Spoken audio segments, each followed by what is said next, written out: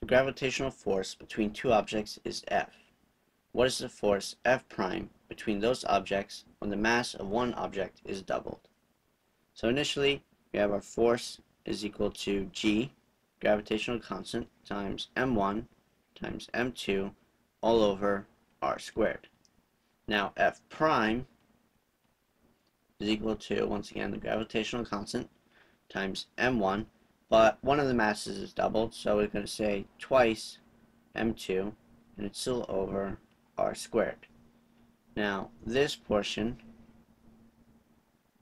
of our answer for f prime is simply the value for f, as up here.